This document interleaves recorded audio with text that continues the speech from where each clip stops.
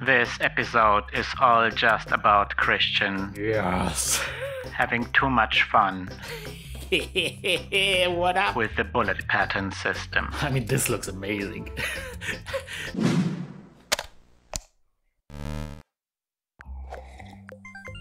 Hi everybody, this is Christian from LazyDev's Academy. Welcome to episode 65 of the Advanced Shmup tutorial, very advanced tutorial, where we're doing an amazing shmup. And we are working on an amazing pattern editor, bullet pattern editor, and it's going well. Like we can make there's patterns, we can make patterns. Ooh, look at this, we can barf some bullets on the screen. Cool stuff. Today we're gonna wrap up the pattern editor. There's just like little nitpicks, things, little leftovers that are left, and we're gonna go through them. One thing I want to maybe immediately do is like the combine modifier. So I want to maybe do like a modifier that allows us to combine multiple patterns together. We cannot actually do that right now. No, we can't. Like all of the patterns that we're firing is just like a single bullet, or like the same bullet just multiplied multiple times. But what I want to do now is I want to include a modifier that allows us to say like fire this pattern and this pattern simultaneously. And that allows us to layer different shots on top of each other. So when you have like a boss fight that fires a whole bunch of different bullets, you don't have to like fire them individually, you can fire them together. And there's like probably really cool stuff that you can do with this. I think this is useful at modifier. We're going to see if we're going to use, like with all of those modifiers, we're going to see, like for example, the sum modifier. I'm not sure if we're going to ever need that. If we're not going to need them, we can delete them. But I just want to give us the option. I feel like the combine modifier is a useful option. So let's just do that. I'm going to create like the menu for this. And this is going to be a stupid implementation of that. There is a smart implementation of that. The smart implementation is one where you can keep adding new bullet patterns. So it's kind of like the size of the modifier is flexible. You can combine 2 or 3 and 4. Like you can add as many as you want. Our data structure definitely supports that. But whatever. I'm just gonna have 5. I'm just gonna have 5 slots for different modifiers to combine with each other. And if we ever are in a situation where we need more than 5, we can make it bigger, or we can make it so that's flexible.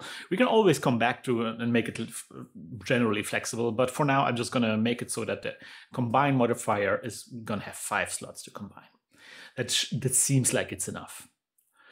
And then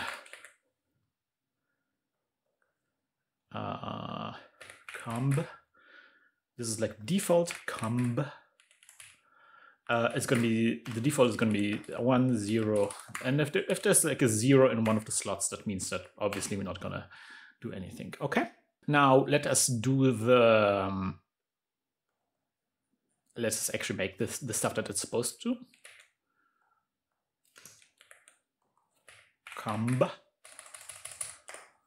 And then, yeah, let's just do like something like this for this. For I equals 2 to 5. Yeah, 5.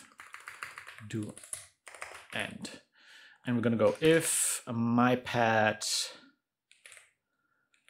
I is greater than 0, then,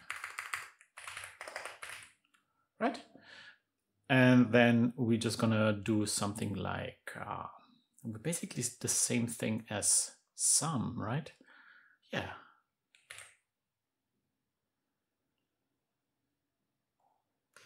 Like we're gonna generate this.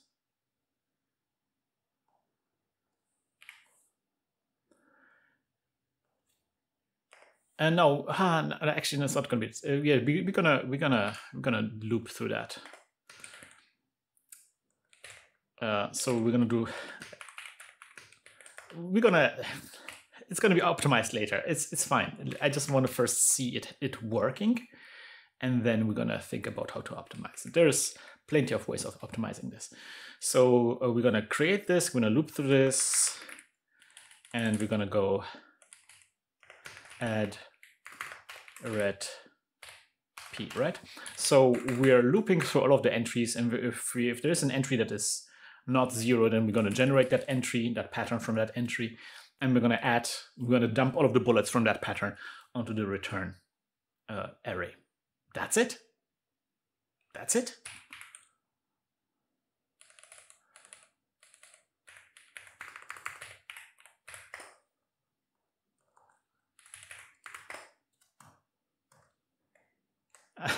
It works. It just, you don't see it because the bullets are on top of each other. What happens if we do like 4? What is a good pattern that is? Yeah, let's go pattern number 5. Ah! What up? What up? Yes. As you can see, you can combine bullets from, yeah. So see, now we have bullets from different patterns combined into each other. Easy, easy and good. I'm gonna save that, and that is the combine modifier done. Now, next little step is gonna be this little angle model indicator. I kind of like that. I want that. So the idea is that when we're drawing the enemy that is firing the bullet, I want to also draw a little indicator that shows us the angle at which we're firing. A little bit late, maybe a little bit late to add this, but I think it's good to kind of like avoid confusion about, you know, when where a pattern is aimed. So we do something like if fire ang equals, let's call it my ang, and that is going to be 0, and if fire ang equals -99, then that means that it's aimed, and in this case my ang equals, and then we're going to use this formula to aim shots. It's this thing. This is going to be the formula. We're going to plop it in here, and then now we're going to draw a line from the cross line. This is the center of the cross, and then we're going to do this center of the cross plus sine my ang. Yeah, comma point. No, it's actually comma. This time it's comma, and then just copy this, and it's gonna be y cosine ang. The color is gonna be 5. Is it 5? Oh yeah, it's 5. Yeah. Let's see how this looks. This doesn't work. Yeah, because it's not n, but n spur. Is it p? But it is p sphere. Okay. Oh yeah, we need to maybe multiply this thing by like, I don't know, like 10. Let's just make it really obvious.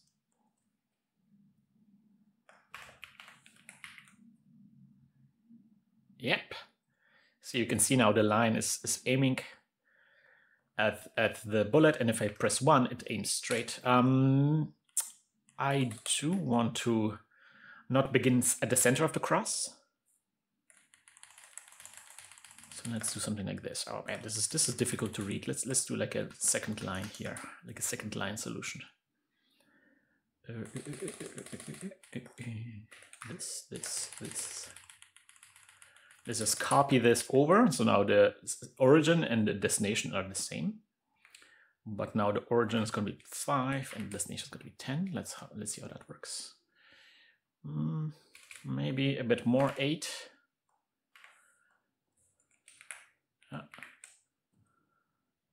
Yeah.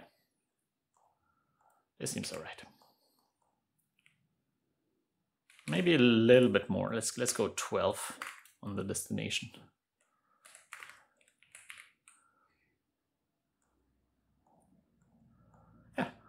That's good. So now you can see the axis along which the bullets are fired, and then you can set it to 1. And if it's set it to 1, it's going to be straight. And if you set it to and press 1 again, it's going to be. And so this is now interesting because when you're firing a large amount of bullets, you can see the axis along which they are being fired. It's more clear. Good. Angle indicator, dunsies. Before we get to the minimizing, let us do a test run of our system. Something I did in the last Doggie Zone episode is I gave you the task to copy this pattern. I have like this pattern prepared from a Loki striker who's working on his beautiful shmup, Steel Surge. Steel Surge. And he showed me, he posted this GIF, which is kind of like from the second level of Steel Surge, I guess, from a subsequent level of Steel Surge. It's this beautiful pattern where you can see spirals happening. We all kind of already did that a little bit. It's spirals, but it's like two spirals on top of each other. And one of the tasks in the Doggie Zone was to recreate this pattern. I want to try it too now, and that will give us kind of like a hint if our system is flexible enough to make beautiful patterns like this happen, and how we're going to do these patterns, okay? So off the bat, well, first I need this 3-bullet shot. I think this is kind of like a good beginning. So let us do like a base, like a spread. Is a small bullet okay? Let's use a small bullet. I don't want to use a big bullet because that will just really fill the screen with stuff. We're definitely going to do a mirror here. We're going to do 3 copies like this, and the angle spread is going to be really close. Something like this, maybe a bit wider. That's too much already. 0.2. It's hard to tell. Our bullets are layered a little bit differently than Loki strikers. Actually, if we delete the mirror, if we're just gonna have 3, because we don't need the mirror. We actually don't need the mirror. Then we're gonna have like a spread that looks a little bit more like Loki strikers. Yeah, this seems good. Maybe a little bit less, 1.5. Okay, good. Now, something I want to actually do here is this should be a bit of a slower bullet. Maybe we're going to create a different base bullet. That's maybe something that might be useful. I'm going to export this real quick. So, Shift, question mark. It might be useful to have a shift modifier. We don't have that yet. I'm not going to do it, but it might be a good idea to do a shift. A shift modifier basically does a copy of a already existing pattern, but shifts everything by a fixed value. So you have a bullet, and then you do a shift and make a slower bullet. Like a variation of the bullet is a little bit slower. The fact that it's referential is kind of neat because then you don't have to repeat the animation and collision stuff. It just takes the already existing bullet and slows it down a little bit. We can recreate that effect though with a spread. So we're gonna say 1, and then we're gonna go from 2 to 2, and then we're gonna have speed is gonna be minus 0.1, right? Let's go really clear. And so now you can see I have created like this, and the angle is going to be 0. I have created this slower bullet now, right? And that is going to be the thing that we're going to reference here. So now we have like this slow spread. Okay. I'm not sure. This may be a little bit too slow. Let's speed it up a little bit. Let's go 0.3. Maybe just a little bit too fast. 0.4. Yeah, this seems good. Okay, so now let us create a new spread. So maybe we don't need the shift because we can replicate that behavior with our spread. I'm not sure, but maybe it might make sense to just make it so it's a bit more convenient to have like this different options. I don't know. Let me know what you think about that. Right. So now pattern number 7 is our 3 bullets. So we're gonna do 7 as the origin. We're gonna do a copy from 1 to 3. The angle is gonna be 3, 3, 3. And now we have this, right? So we have this, but now it's not turning. So we're gonna create a new pattern. Oops. By the way, let's export this. Spread. So we're gonna have source 9. We're gonna create 10 of those. The angle can shift, but most importantly, also time shifts. Yes. Oh, this is so good. More of angle separation, yes, and more of a time shift. Actually, less of a time shift.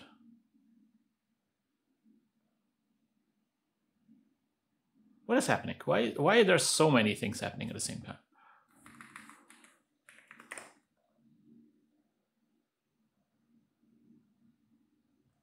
Maybe less of a time shift.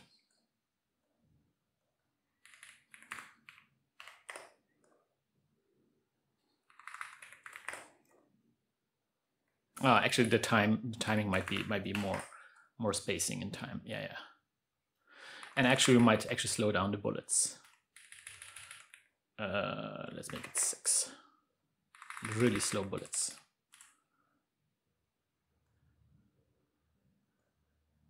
Yes, this is better.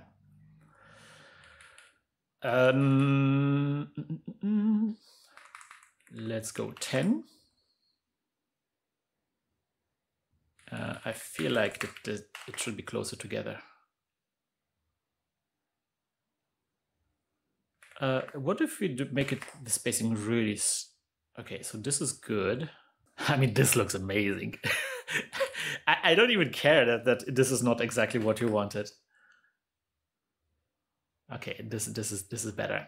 We want to have like the slow spacing. Yes. Definitely that, but then maybe the angle a little bit faster. Yes. More of a spread on the individual shots. So something like this.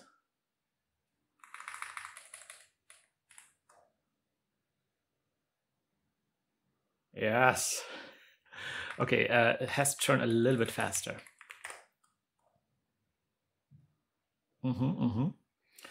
Maybe even faster.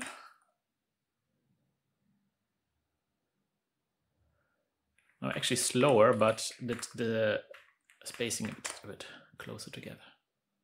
Yeah. Maybe even slower yet. Faster yet. I mean. Yes. Okay. Okay, so see, now we want to shift again, right? So it's kind of something that we need a lot. So maybe it would be nice because now I want to have this bullet, this pattern here. I want to have this, but faster now. So we're gonna do another spurred. I want to have this. No, not this. Well, we could take this, but faster, right? Just copy this, but faster. So let's go pattern 9, source pattern 9, from 2 to 2, angle is 0, but now we want to add something to the speed. So now those are faster, right? Maybe that's okay. Let's just try this.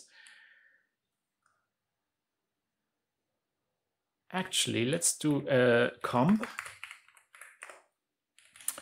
And let's combine pattern 11 and pattern 9.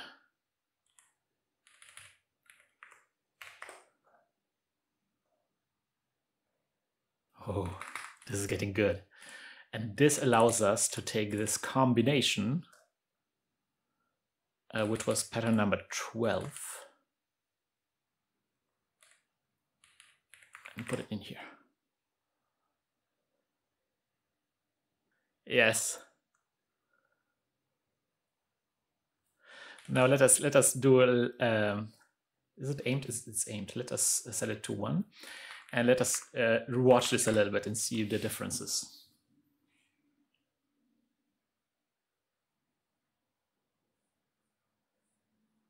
Yeah, I mean, this is broadly speaking the same thing. We could make it go in a different direction. Yes. I mean, this is the thing. This is the pattern.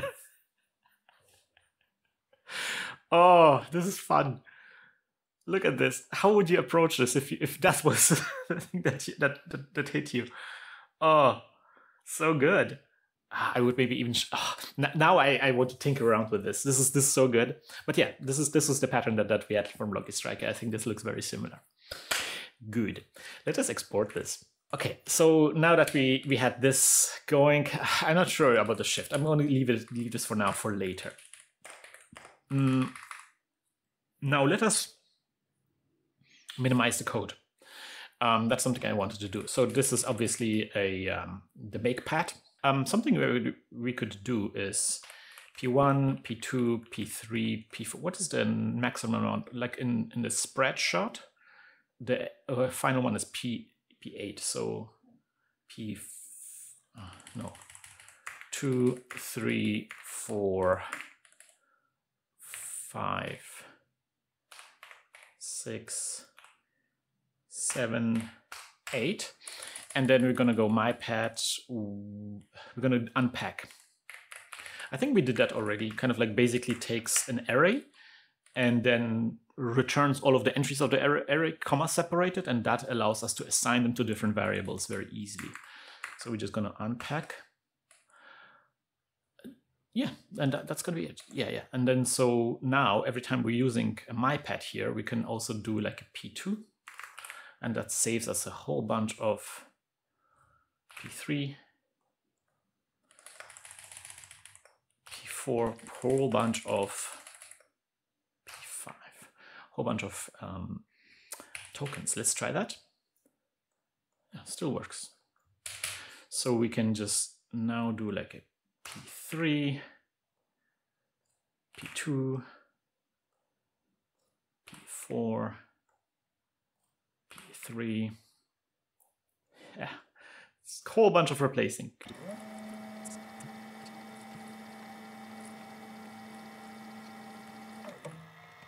I'm not going to apply this here in this combination modifier because here it's I am actually addressing the individual entries in directly. Yeah, that's it. Let's try that. Let's make sure that there's no mistakes. Let's look at every pattern that we have so far. Yeah. This looks correct.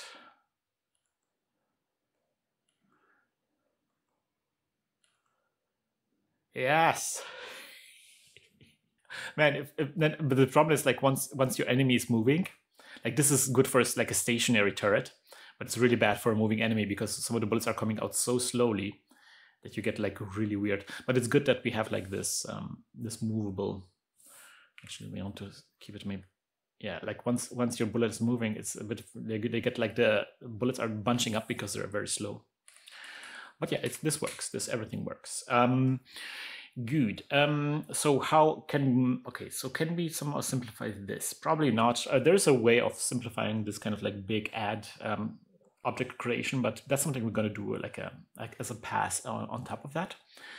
Now here on a sum, this feels okay. We might actually. No, this is actually ideal. This is ideal. For the spread is probably the one that is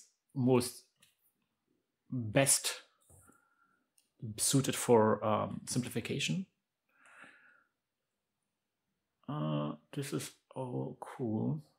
We could combine these two single variable, but I'm not going to do that for now because this makes the code very unreadable. But yeah, we could all these local statements, all these could be like merged into one statement.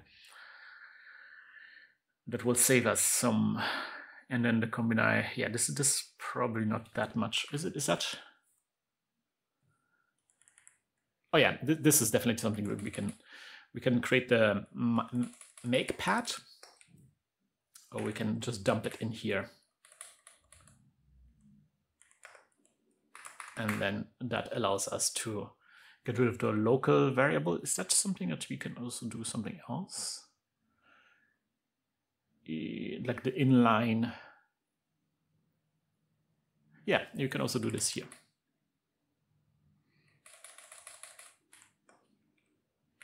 In a burst. Instead of having like this intermediate step of creating like a local variable where we store the pattern, we just create the pattern. Oh, but that's spread anyway. Oh, okay. In a burst, we can make it in a burst.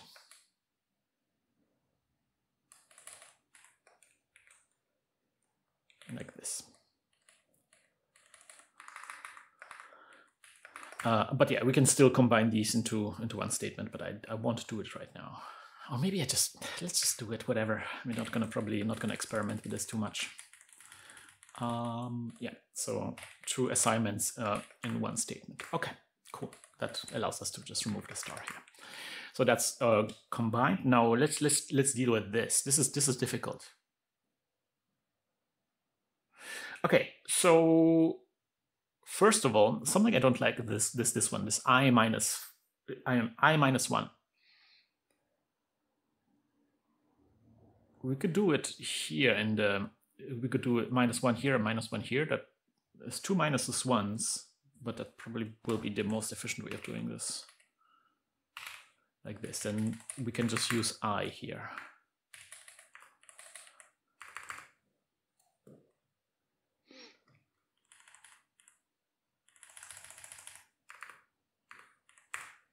Saves us a whole bunch of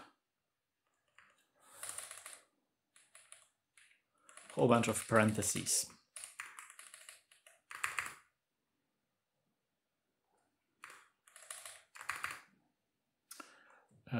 And this will be 0.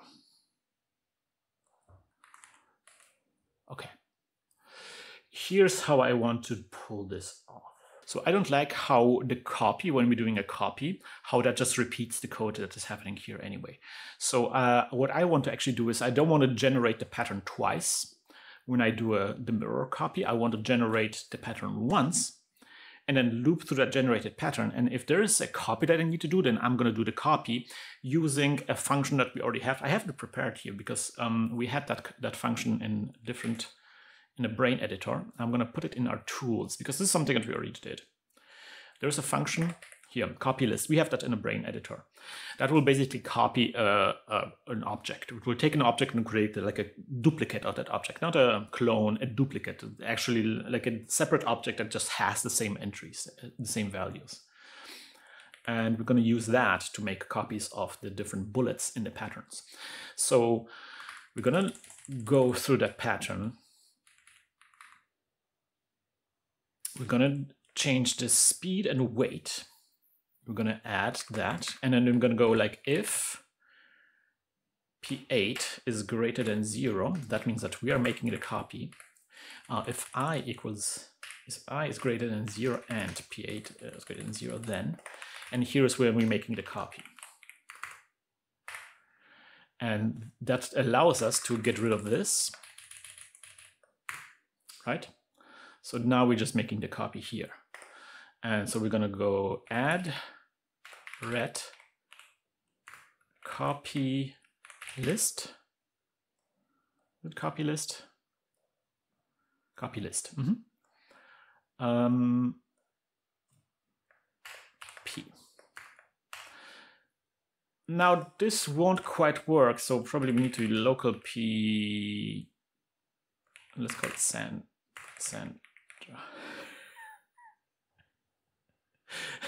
Okay, it's not Sandra. It's actually not. It's actually let's say copy P. Let's make a copy of P, and then we're gonna go p.ang. How do we mirror the angle?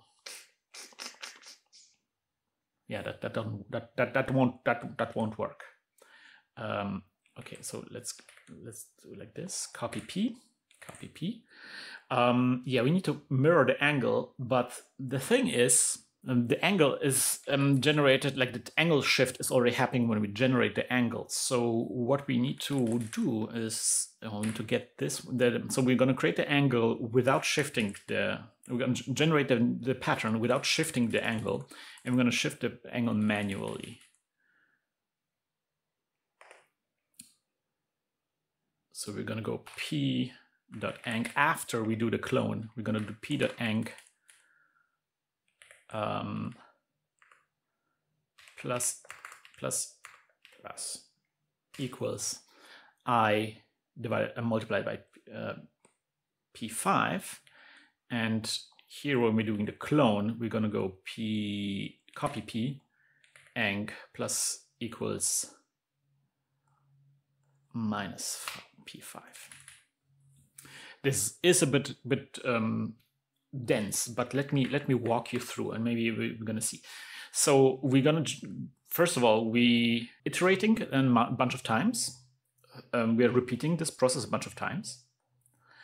Then each time we're going to go through the loop, we're going to generate a duplicate of our source pattern. And it's going to be just a pure duplicate. We're not going to shift anything yet. And then we're going to go through all of the bullets in that pattern. And we're going to shift the speed, we're going to shift the wait time, and we're going to add that to our return value. We're not going to shift the angle just yet. If we are in a situation where this is a pattern that needs to be mirrored, then we're going to duplicate that bullet and shift the angle in a negative direction and add that. And if this is... And then afterwards, we're going to return that original bullet that doesn't have the angle shifted yet, and we're going to shift it positively. And we want to do it after we do that. So the copied bullet is still has still an unshifted angle, basically. We could even do the return. It doesn't really matter though. Okay, let's just see if this works. Maybe it doesn't work. Then it's going to be very... Ooh, this totally works. How many bullets have we created? Oh, still one bullet out there. I think our bullet deletion code is not very robust. If you fire bullets to the side, then it will never get deleted. 4 bullets, 0 bullets. Okay. Yeah, this looks good. Let's see if we can make the... Yeah, this looks good. This is the pattern that we wanted. This is the same pattern, baby. Ah, man, I want to start messing around with the bullets already. Okay, this is good. So it seems like we have optimized this a little bit down. If you guys see anything that I still could optimize even better, do let me know. Do let me know. But I think this is so far so good. So which means all our bullet pattern is like 236 tokens. Baby! And we can still make it, we can still shave off like around 30-ish tokens, maybe, if we're cool. If we're cool. Oh yeah, here's something that we can also do. We can define the red in the same line.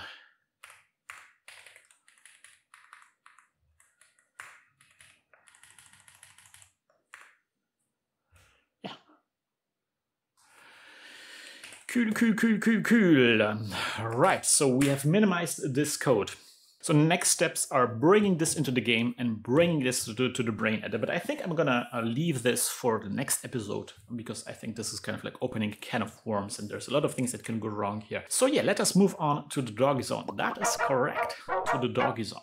Yeah, so the next episode is basically gonna be a big consolidation episode, and this is basically also the challenge for you in the Doggie Zone, how to bring all this stuff together. We create like different systems. We have enemy behavior systems and now the bullet pattern editors, and now we're going to merge all these things together so they're interlinked. So they're interlinked and work together, and things that we do in pattern edit show up in the game for sure, and maybe even in the brain editor. And that is going to be the challenge for the Doggie Zone, and that's going to be the challenge for the next episode as well. And as always, at the end of each episode, I will say a big thank you and huge shout out to all of the people supporting me on this crazy endeavor here on Coffee.com. Thank you so much for your support, guys. I'm really appreciating it. I hope you're enjoying this show. I think if you've tuned into 65 of those episodes, you probably do enjoy the show. And as always, I want to read out a question from one of my supporters. This is from Meets. This was actually a question for the 14,000 subscriber episode, but Meets delivered this question a little bit too late, so I'm going to answer it now. He asks, okay, a bit of a lazy question, but I'd like to know, first computer game you ever played and the first game that you ever made. So I started out gaming on the Atari 130 XE, which is an Atari 8-bit computer. The first game that I ever played was, I think, not the 130 XE, it was on an 800, Atari 800. And that was Space Invaders, very classic Space Invaders. I was at a friend's house and he had a computer and I never saw anything like this. And it's like a little TV that you have on your desk. That was really amazing.